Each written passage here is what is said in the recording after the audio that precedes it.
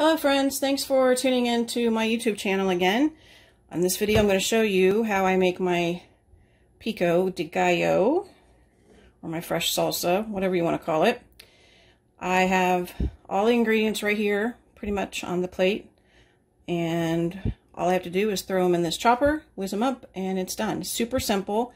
I love this chopper. This is a Ninja chopper. I got it about 10 years ago. Back when we first moved here, and I didn't have a food processor, I didn't have a blender, and I wanted to make fresh cranberry relish for our first Thanksgiving here. And this was the cheapest little chopper that I could find, and I just love it. It's still, the blades are still sharp, it still runs really well. Everything, I love it. I make my guacamole in here, I make my pico in here. If I need just a few chopped vegetables, they go in here instead of the big food processor. Here I have, and I'm making mine hot today, so here I have a lemon drop pepper. I grow these every year, and they're wonderful because we love hot stuff. I pickle these. They go in salsa, they go in taco filling, they go in chili. Anything that I want to be spicy, they'll go into a hash. They are super spicy. They have a little bit of a lemon flavor, but they're hot. They're a little bit hotter than a jalapeno, which I have right here too.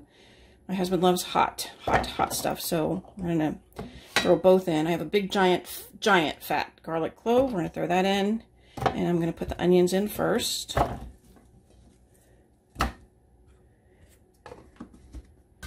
gonna pop the top on here.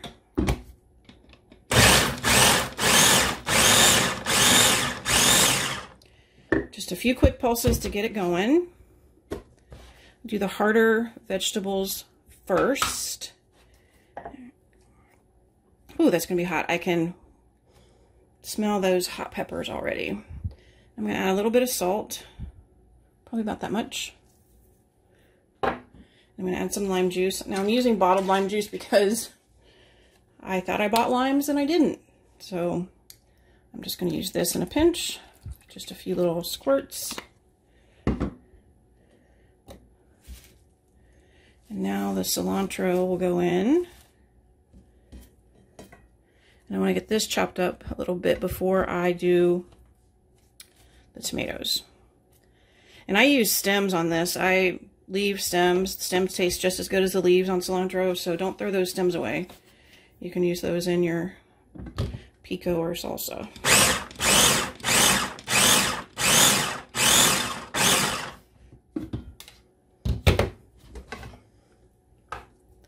Got that going, and now I'm going to throw in my tomatoes. One of these are local tomatoes from the farmer's market, and the others I bought from the store. I like Roma tomatoes the best because they are not as watery.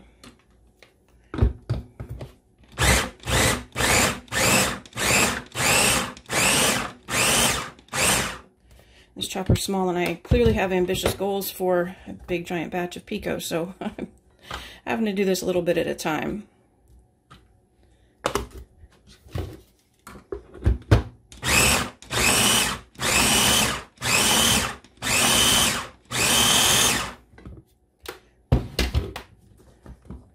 Go. Just a few more tomatoes. See if I can get all these in. Whatever I don't put in will go into the taco filling because we're having tacos tonight. We've been on vacation and haven't had tacos in a very long time, and we're both craving.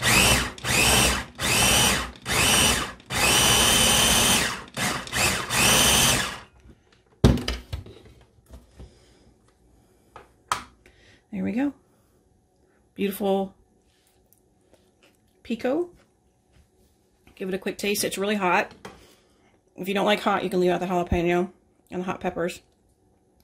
My husband's going to adore this. He's going to love it. All right, there you go. That simple. Chop up some veggies, throw them in a chopper or food processor, and you've got homemade pico or salsa, and you can put this on tacos.